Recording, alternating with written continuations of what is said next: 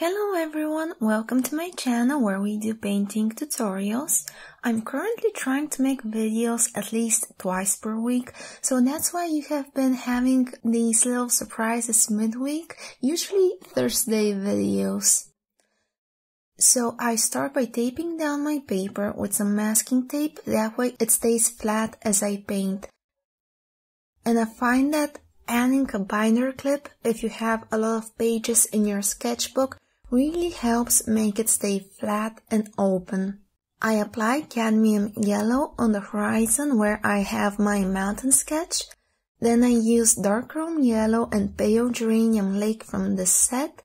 And for the top of the sky, I just use some ultramarine blue.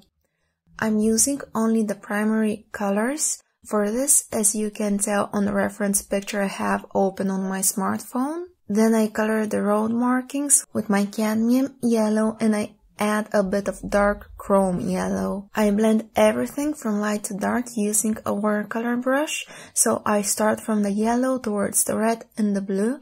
I clean my brush and I repeat a couple of times, making sure everything is smooth, everything has fully dissolved, and there are no visible pencil markings peeking through the background. I just go left to right, right to left from the bottom upwards.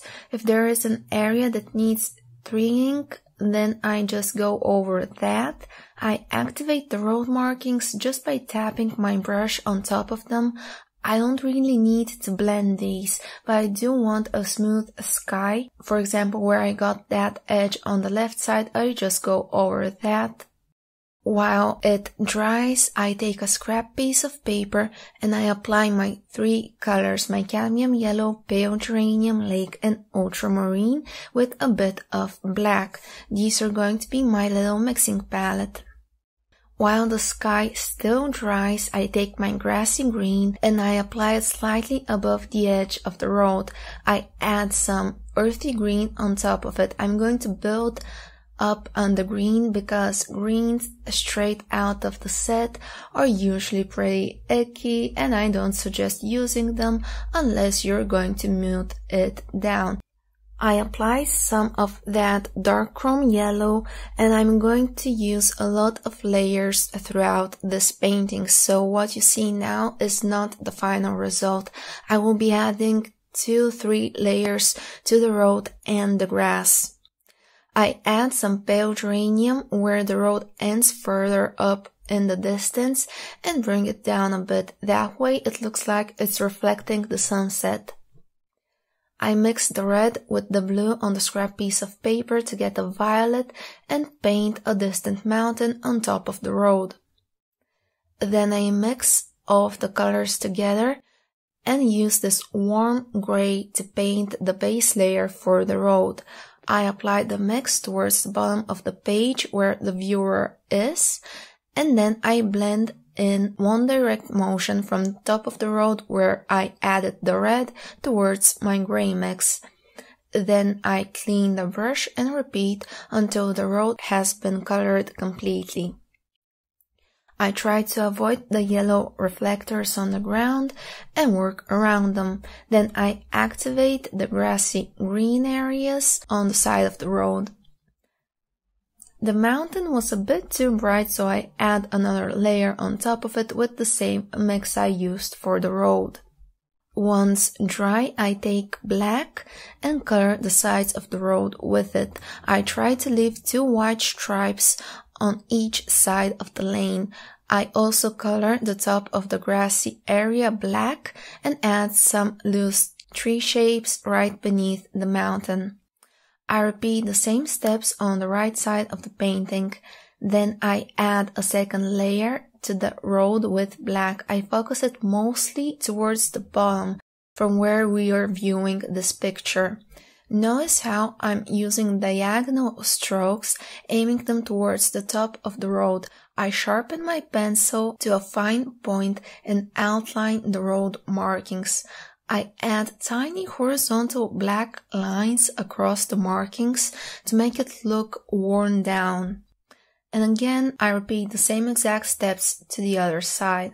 I start blending the distant trees with a tapping motion and barely any water. I clean my brush, activate the Venetian red under it, and then the black. For the road, first I dry my brush on a napkin and dry brush from the top of the road downwards almost diagonally. I clean and dry the brush again and repeat until I have activated everything. I admit the markings are a bit tricky because I have to go around them and watercolor pencils dry very fast. It would have been better off masking them with tape or masking fluid, but hey, I just love making my life more complicated than it already is. While that dries, I add a small amount of orange, blue and red to the grass to smooth it down and make it look less like a Stabilo textbook highlighter. And I go over with my brush with barely any water. For reference, when I say barely any water, my brush's capacity is 4 ml, and by the time I had finished the whole entire painting, I still had some water left over. And for the Americans out there, that's less than a leveled teaspoon. Back to the painting, I add some black areas in the grass, and then I sketch some utility poles to the right, making them smaller in the distance and bigger as they get near us. And then the wires that connect them, I sketch some fence or traffic barriers. I don't know, I can't really tell from the picture, but anyway, I just draw tiny vertical lines on the bottom of the utility poles. If drawing is not your thing, there is a traceable for this drawing and many others over at my Patreon page, Sunshine Arts, and like always, you can find a full list of all of the supplies used, mentioned and recommended down in the description box, along with the reference picture. I apply the third and last layer to the road.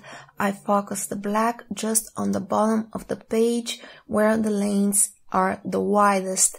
Again, I'm applying it pretty much diagonally, following the direction of the perspective. Then I activate it with a dry brush from light to dark, just like with the previous layer. Lastly, I add some finishing touches. I thought I'd define the white borders a bit better with a white marker, and I sketch a fence on the left over the black area. And if you have been watching this channel for a while, you know I can't leave a painting without adding some stars and a crescent moon. I like to give special thanks to my patrons for the month of August. Please let me know if you enjoy this kind of videos by liking, commenting, and if you have not already, please consider subscribing to my channel. I'm currently trying to reach 20,000 subscribers somewhere within September, and it would mean the world to me. Thank you all for watching, and we'll see each other in the next video.